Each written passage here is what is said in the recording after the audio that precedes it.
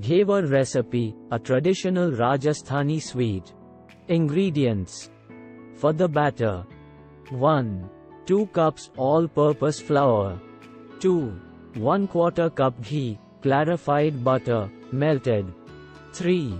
1/2 teaspoon cardamom powder. 4. 1½ cups chilled water. For the sugar syrup. 1. 2 cups granulated sugar. 2. 1 cup water. 3.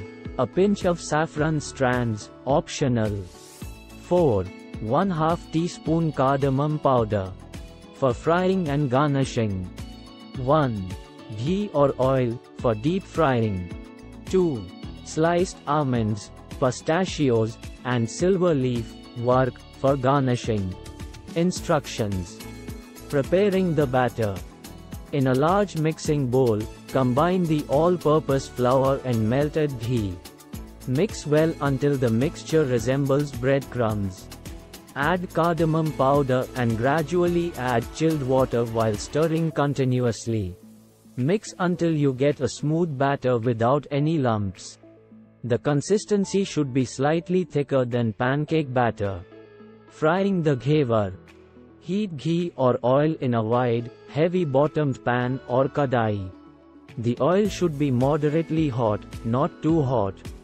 Take a circular deep frying container, called a mold, with holes at the bottom. You can also use a perforated ladle if you don't have a special mold.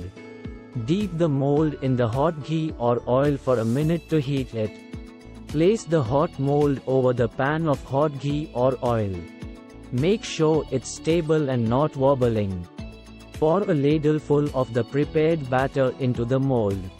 Allow the batter to flow through the holes and spread naturally into the hot ghee.